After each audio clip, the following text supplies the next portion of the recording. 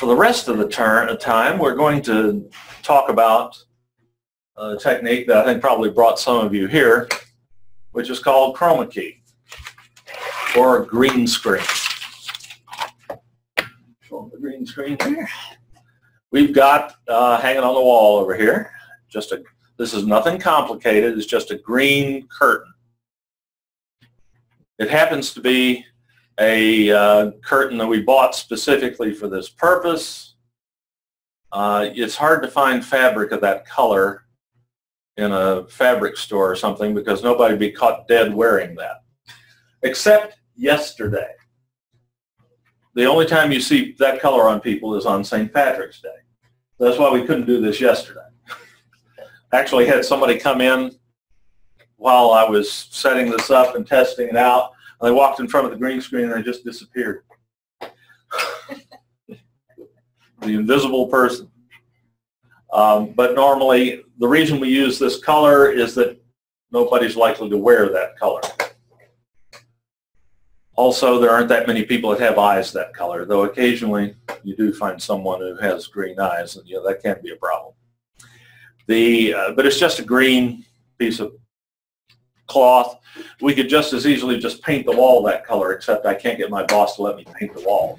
So how does a green screen vary from like a blue screen, for example, that they use in movies?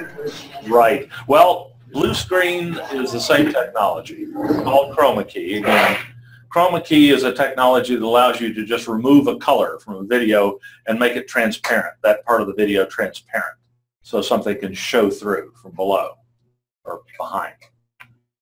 You can use blue screens as well, but blue is a much more common color for people to wear. A lot of people have blue eyes and so on, so it's not as effective. So almost everybody's gone to green screens, but it's exactly the same technology. When they first started using this technology, George Lucas back in the early 70s when he was shooting Star Wars, used blue screens. But you see green more commonly now simply because it's a less commonly encountered color. But there's nothing magic about it. As a matter of fact, all the technology we have here will do either green or blue chroma key. And as a matter of fact, in many cases, you can use any color as the background. So it just has to be something that's not in the subject that goes in front of the screen. So basically what chroma key or green screen, again, allows us to do is remove a color from a video. If you shoot the video or the object, person, whatever it is, in front of a colored screen, a green screen in this case, you can later on remove that green and replace it with another video or a still image or whatever, so that it appears that the person or the object is in front of something that was never there. And that's chroma key in a nutshell. Dave, what's the advantage of using that over, let's say, a stated background, where you have like a bamboo background at home? I like to use right. Instead of a physical background, you mean? Yes. Because your background here can be anything you want. It can be an image, any image that you can find, a photograph, a computer screen, a movie, any kind of video can be behind you. So your background can literally be anything that you can photograph or video. Okay, that makes sense. And it can just be a textured background. Let's say you get tired of that bamboo and you want to do parquet or something. You can put that behind. There are two ways to do chroma key. Let's see if we can get something a little more. I'll probably be sharing my screen now for a bit. Yeah. So you can relax there for a moment, Michael. One and the simpler way to do it, and the way you can do it home, is called post-production chroma key. And in order to show you that, I'm going to have to show you a little bit about video editing. So I'm going to share my screen here. I'm going to be screen sharing here for a little bit. And I'm going to bring up my favorite video editor, which is Camtasia Studio. You have to have, to do post-production Chromakey, you have to have a video editor with a, what's called a post-production keyer, or a chroma keyer built into it. Most higher-end video editors, of which Camtasia Studio is a fairly low-end one. But from this stage on up, your video editor will have a keyer built into it. Let me shrink that timeline a little bit there. There we go. This is a typical video, what's called a nonlinear or computer-based video editor.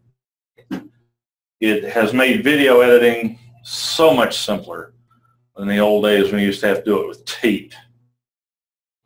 It's put it within the reach of any computer user. To edit video on a nonlinear editor, you first have to have the video in the form of a digital video file. And we've talked about a number of ways to get that from smartphones and camcorders and so on already today. And then you have to have some way of getting the media into the video editor. This editor is so simple. It's an import media button right in the center top of the screen. And we just find a video. And I put some online for myself here. Oh, darn. It doesn't want to let me in there. That's interesting. I'm going to have to use something. Oh, that's really aggravating. Something's happened to my media server. I'll have to deal with that afterwards. Let's see what I've got in the video folder here that just happens to be here. All right. Well, this is going to throw a little bit of a monkey wrench into my plans. So I need something in front of a video, or in front of a green screen.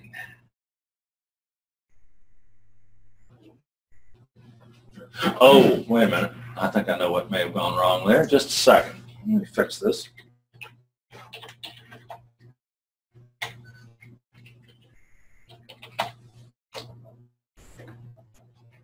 Ah. Oh, wrong one. Ah! Don't do this to me. This is just like live television. It's live television. You get all the live NASCAR. You get all the crashes. Ah! Oh, thank goodness. There's some that I moved over here. I'm saved. Let's just pick a. You can obviously tell which ones are green screen videos. I have no idea what any of this is. Let's just use Paula here. That's Paula. Oops. All right. Not going to do that one. We'll try this one and see what it is. All right, that's all there is once you can get to it, to getting a video into the editor. This is a so-called clip bin. Most of them will have that, an area where your video drops in.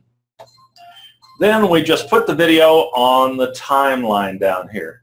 The timeline is, just as it indicates, as you move to the right, you're going further on in time, from the beginning of the video toward the end of it. And with time graduations along the top to tell you how far you are into the video, we can just put, and the video, the timeline has tracks, both video and audio tracks that you can put your content onto, and putting the content onto the track is generally nothing more than dragging it and dropping it onto the track. And there's a nice short little video. That's good. And let's see.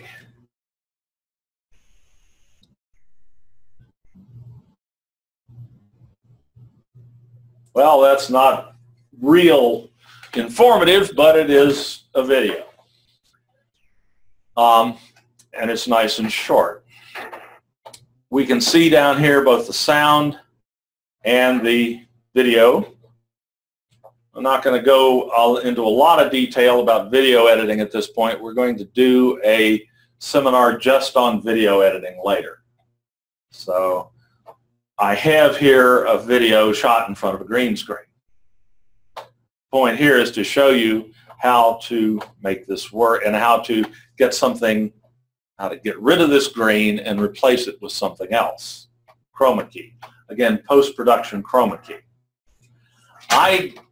When I was recording, I have no idea what was behind me. It's just a green screen. I might not even know what's eventually going to be behind me. So I don't have to interact with the background at all. I just record myself and then put the background in later, and I can choose whatever the background might be later. I probably have something in mind. I might not. First thing to do is get rid of the green. That is done using a tool called a keyer again. It's under Visual Properties. And they term it Remove a Color. Now this will be slightly different in different editors, but it's all basically the same idea. I just click Remove a Color, and it says, what color do you want to remove? Well, I can click this little menu here, and I can get an eyedropper that allows me to select the color. I just go over onto the video, and I say, this is the color I want to remove. And bada bing, we have removed the color. I can adjust the key a little bit with these sliders to correct it some, get rid of all the green and not too much of me. It really helps when you're doing green screen to have decent lighting on the screen, and I did not. This is not the video I intended to use for this demonstration, so I didn't have good lighting on the screen behind me. But here in the room, as you saw earlier, we have it lit evenly because we've got some nice new bright lighting that everybody in the district got, that you just want an even and fairly bright light on the green screen, so that there are no real dark areas or real light areas. You don't want a lot of folds with dark shadows and things like that. You want it as smooth as possible. That's where painting a wall green is wonderful. It's perfectly smooth. But you can get that with if you monkey with it a little bit with a drape like this. Great. Dave, would that be a flat green paint you would use? There's actually, the question was what kind of paint would you use? There's actually a purpose-made Chromakey paint. It's a flat, matte surface. But it's made specifically for this. You don't need much of it. It's fairly expensive, but you don't need a lot of it. So you just go to Amazon and search for Chromakey paint or green screen paint. You can have it in 2 days. You're a Prime member. So I didn't have great lighting here, so the key, also I was wearing a shirt that had some green in it. That's a no-no. You wanted something that is definitely a color that has no green, but still getting a reasonable key. Don't look too bad. Let's see what it looks like when it plays. Yeah, there's not a lot of, you notice there's a little artifact there. Oh no, that's the microphone I'm holding. No, there's not a lot of sparkling or anything like that. So we've got a pretty good key here. So there's nothing to it. I mean, it took a whole lot less time to do it than it took to talk about it. I go to the keyer in the software, wherever that happens to be in the editor software, and I select color to key out, and bang, it's keyed out. So now how do I put something behind it? Well, that turns out to be even easier. Let me find something here that's already on this computer, since somebody's cut me off from my media server. They're going to have some splaining to do. Let me go to pictures here and see what I got that's handy. We just got, good thing this has been used a lot.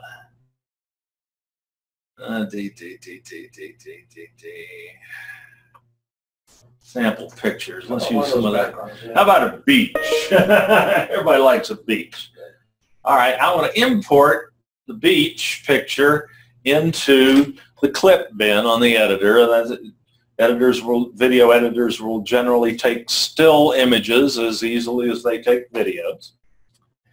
And now I'm going to put this down on the timeline, but in order to do that, I have to make another video track. Depending on how your editor, that may be a couple of different ways. In this case, all I have to do is bring it down and drop it. And there's my image. Happens to fit the editor quite nicely.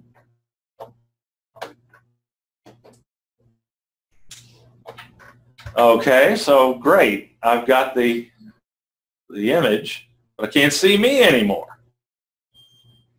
That's because if you stack, this is what's called a compositing editor, which is a fairly sophisticated nonlinear editor. You don't get that capability for less than this.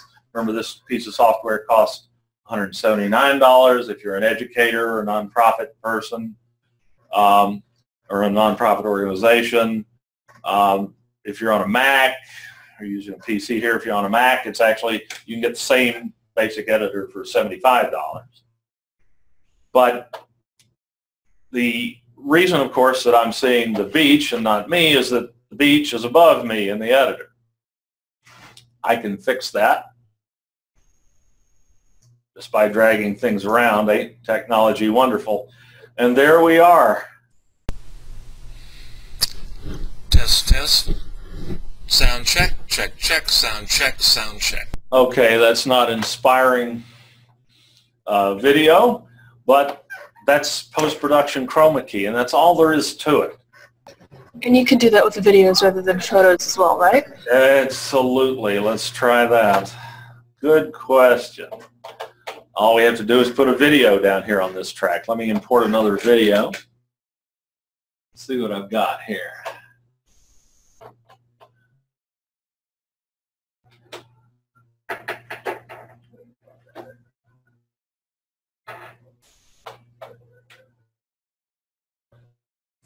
Let's try that one.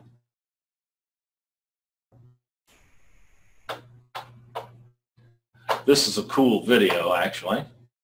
It's much longer than what we had before, so I'm going to have to trim it. Bring it down here underneath. I can trim that off by just going down here. I can split the video. Again, this is not a seminar on video editing, so we can just show you how easy it is to manipulate, though. I don't need this part of the video. I can split the clip by using a splitter. Every video editor has a clip splitter. I can click on that and just press the delete key on the keyboard. I've trimmed the video to what I need. And that video also has, notice that the video is a little smaller than mine, but I can fix that by highlighting it. And I can manipulate it. Video editing is so much fun. And this video has sound too. We'll get both. The sounds will be mixed. Let's see what happens. Test, test. Sound check, check, check, sound check, sound check. There's video behind me. So you can put yourself in a scene where you never were. That's right. And I can even make myself smaller. That, if I'm careful, I can put myself down in the corner.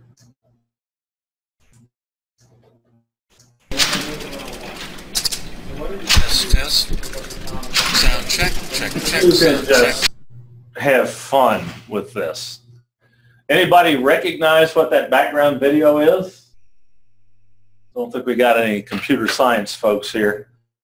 That is an honest-to-God working copy of Charles Babbage's difference engine, the ancestor of modern computers. Anybody who's ever had a data processing course will get chills over that. It's in the Computer Museum in Palo Alto, California. It cost about $10 million to make. But it's an amazing piece of working history. It's like somebody bringing the apple from the Garden of Eden and putting it on display at least for computer types. Okay, anyway, so that is post-production Chromakey. It is easy, simple, quick, and your talent, the people who you're actually recording, don't have to worry about any of it. They just get up in front of a green screen and do whatever they're going to do. And you do all this in post-production, in editing. And it is so simple and easy to do and so quick. And the results can be truly spectacular. You can literally put your subject in any environment, any background, anywhere in the world you want them to be. Put yourself in a clean office, right? Pardon? Put yourself in a clean office. In a clean office, right, indeed. I should do that more often. I should put a green screen behind my chair in my office. You're absolutely right. Some of you have seen videos from me. Know that. Okay, so that's not intended to train you how to do this, it's just to show you what's possible. We can help you with that. We're very happy to do so, either in person or online. We can use the tool that we're using right now to share this with you remotely. We can use that in a one-on-one session to show you how to do these things yourself. We can even have you share your screen with us and help you do this on your computer with you at home and us here or wherever. So you said you essentially can use this over your lecture, your PowerPoint lecture? Absolutely. Your talking head, or that is a common, indeed, a common sort of thing to do with it. Will this Camtasia product still close caption when you're done with this? Yes, absolutely. Or you can just upload it to YouTube from here. This will upload directly to YouTube, and you can caption there. Yeah, that could just as easily be a PowerPoint presentation behind me. All righty. Speaking of that, this is, remember I said there are two types of Chromakey. This is one type. The really fun type of Chromakey is called live Chromakey. And this is what you see every night when you watch the weather report on TV. Live Chromakey allows you to interact in real time with a background. That requires, this door keeps trying to come closed on us. As soon as, oh, Michael's getting our, quieting us down here, thank you. So I'm going to unshare my screen because this is not done in the video editor. This rather is done in real time. Michael is pointing the camera at the green screen. It's a hair more. You get just a hair of an edge there. That's good. So we have nothing but a green background here on our camera. And whoops. Ah, there it is. My background's gone to sleep. I have to get that back. Okay. Now we're seeing a background. And now, Michael, would you walk over in front of the green screen?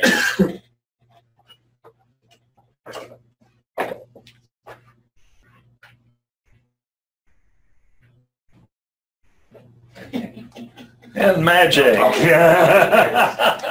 Weather girl. Okay, this is an example of what is called Clarke's first law.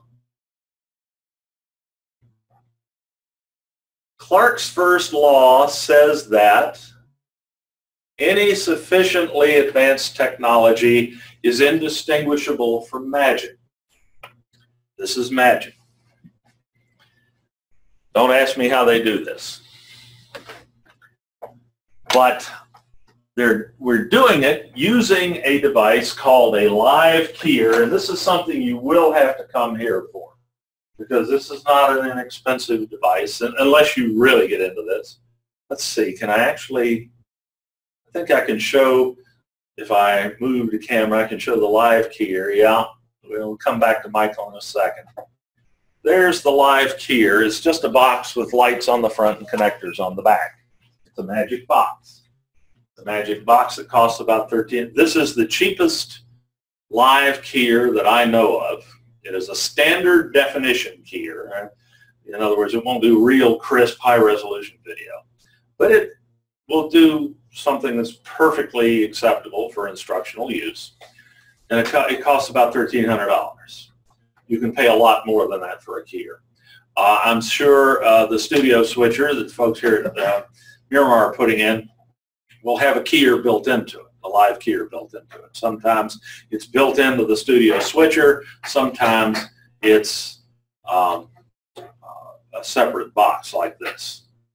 And you put the input from the camera and the input from your background video input, which is coming off a computer in this case, but it could be could be a DVD player, could be any video source, or still image source. Could be a camera, whatever, still camera.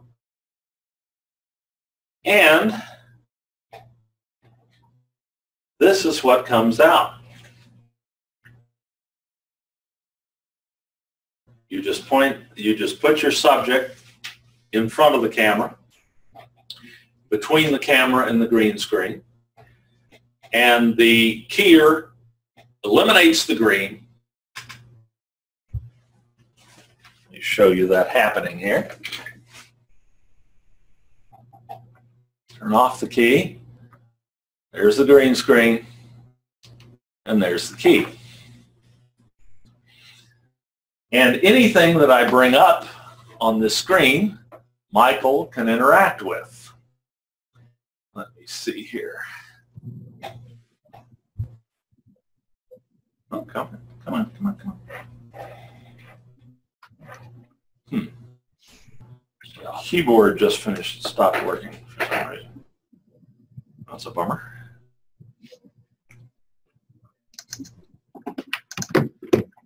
There we go.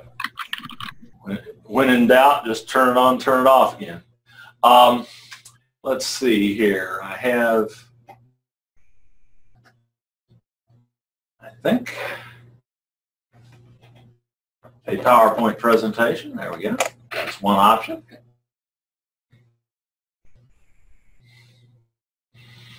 Notice that when computer screens are converted to NTSC video, they're quite, no, I don't want that, thank you. They're kind of blurry because NTSC video has 1/2 the resolution of VGA video. But for things like a PowerPoint presentation, it really doesn't matter. All right, there's a PowerPoint presentation. And Michael can be presenting the presentation, and then he can move forward. Be prepared to listen. This takes practice. Yeah, and indeed, he can interact with the background in real time. And for some reason, it's, there we go. Indeed. And I'm doing this, he could be doing this himself with a little clicker device. So you can interact in real time with your PowerPoint presentation, with yourself in front of it. I think my keyboard is running out of juice here. Yeah, it's flashing. Shoot. Yeah, Huh? the micro. No. Oh, you know, I could. The little cable you just used. Let me see. What do I? Just for This would work. Let's see. I had a mouse here somewhere. Where did I go with that? I think it's right in front of you. Pete, thank you so much. Let's see if I can control this thing here. It got tired of waiting for me to get to this part. It ran out of batteries. Okay, there we go. I can end the show. Now I can bring up any other kind of, oh yeah, here we go. Let's see. We've all felt like this from time to time.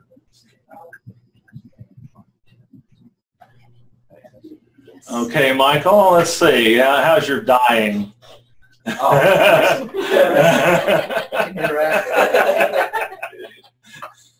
Which one is this? This is Errol Flynn as Custer. And that's all she wrote, folks. There you go. Great. Good job. That was good, Michael. I like that. Thank you. Watch out, Leo. How about a visit to one of Google's data centers? This is the closest you're ever going to get to one of Google's data centers. This is a still image. We've keyed Michael in.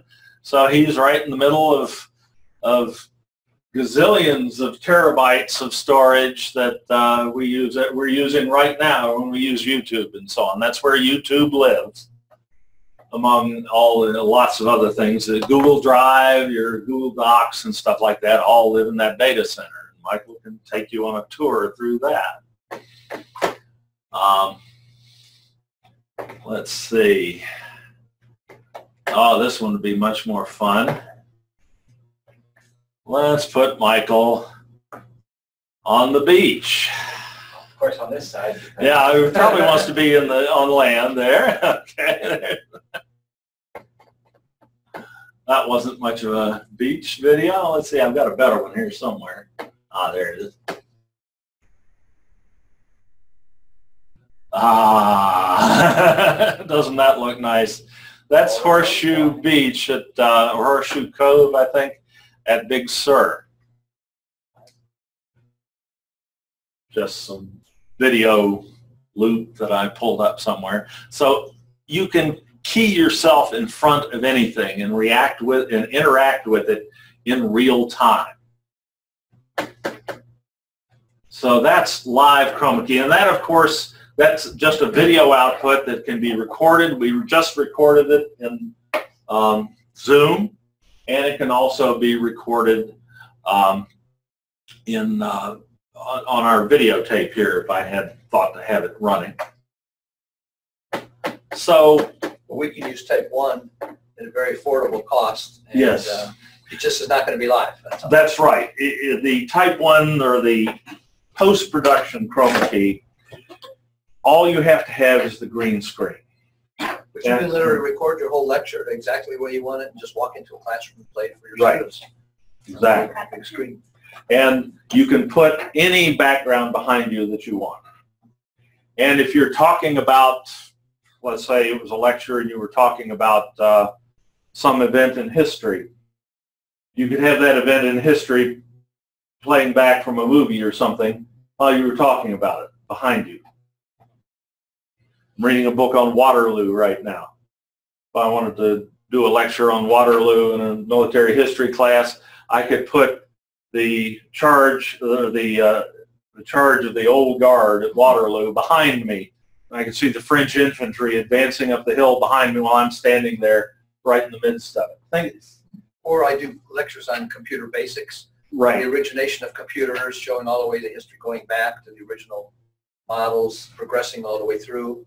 Were you here a minute ago when the Babbage's difference engine was on the screen? I saw that. Yes. Yeah. Okay. Yes, indeed. You can put yourself in the midst of anything, and you can interact with it and you just can't with post-production Chromakey interact with it in real time. If you know about where something is going to be on the screen behind you, you can just kind of wave at it and fake it, but you can't really interact with it in real time. But you can just put yourself in a nice place, let your students eat their hearts out, especially if they happen to be in a cold climate somewhere. Sure. And you can make adjustments and so on that will clean up the key and so on. We haven't gone to a lot of trouble to dial this in real carefully here. To be continued in the future series. Well, all it is twiddling some knobs. It's really just not something we're going to take the time for right now. But that's both post-production and live Chromakey. And you can do both whenever you wish. You can do the post-production chroma key. At home, all you have to do is get that green drape. And believe it or not, you can shoot this with your iPhone, and it works great. The iPhone camera or the good the good Android phone camera Watching Michael looking at will give you the every bit of the video quality that you need to do this. I'm watching Michael looking at your screen. Is that computer sitting, the laptop sitting right behind you, Dave, was turned around? Oh Michael gosh, can see exactly what he's doing. I'm sorry, I forgot that I didn't turn And then that. you can do more interactive. Indeed, that is exactly what that image is for. So Michael can point out the planes on the deck, or the image of the, I forgot I hadn't turned that around. Thank you, Pete. So the way you do live chroma key, of course, is that you have the person has the image, the keyed image in front of them on a computer monitor, which we've been seeing, and Michael hasn't been seeing. So now he can really interact with this in real time. He can point out the hotels and practice doing it. That towards the screen. Towards the screen. Point towards the screen. Yeah, this takes practice. What Michael's doing right now takes an unbelievable amount of practice. You should be impressed with your weather person in the evenings, because doing this, it's a very unnatural coordination. But everything's mirrored. If you move your hand right, it moves to the left on the screen, etc. Not only that, but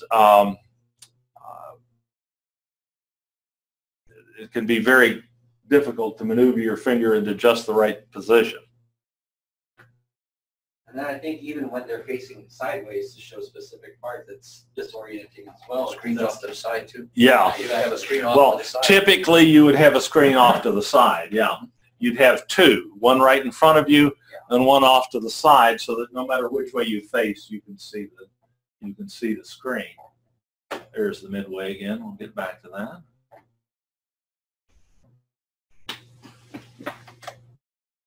Cool. This is very interesting. And this is, again, we have all the equipment set up normally to do this. It's in our little studio room. We've got the big green screen on the wall behind you, and you can just come in and be doing this in 5 minutes. Dave, we have a similar setup over at North City Center, our Chromakey campus. Would you be willing to come in there and do a little Of training course. session for that, and then we can record that and put it up for Of course. because we have that resource available for, like the lady who was on before. She could go to our North City campus as a Right. continuing ed instructor. She could use it. We have a green screen, probably a video camera and everything else that you would need. Camtasia's in there. Camtasia's in there. Probably not a live keyer, but you can certainly do the post-production chroma key. But if you could come over and do a session of that. Oh, absolutely. Absolutely. And of course, is Caitlin, are you still with us? Yeah, I was just probably don't have much longer though. I think it back. Yeah, no, we're just about done. You all also have a chroma key setup that you just bought for your maker space. Yeah, that's what Barbara was telling me. Yeah. So I'll help you get that set up. That'd be awesome. I appreciate it. It's a slightly different kind of chroma key. It uses a silver screen and a green light. Okay. The background, the green background and so on, but it works basically the same way, and the editing would be done the same way, and you have some Camtasia Studio licenses, I think, with that as well. Last questions. We are at noon. I do have one question. I was wondering, when you were talking about the video switcher and the different inputs and outputs and such, could you use something like that for, say, like on TVs, if you're like streaming like an old, like say a movie or a game or something you're doing, and you can stream it to your computer?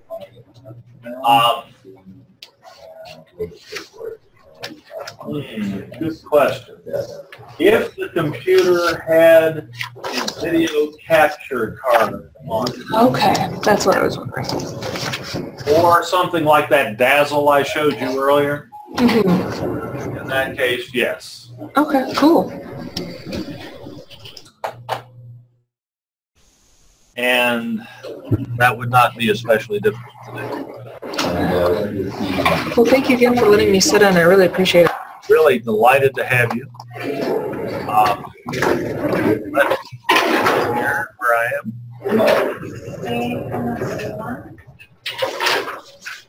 There I am. All righty. Thanks everyone so much for watching or being here.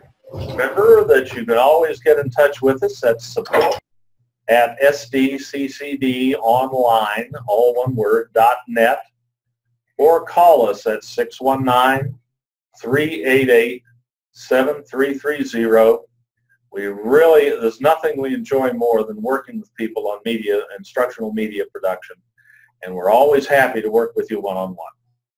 Take care and have a great weekend. Thank you, Dave. Bye-bye, everyone. Bye, everybody. Bye.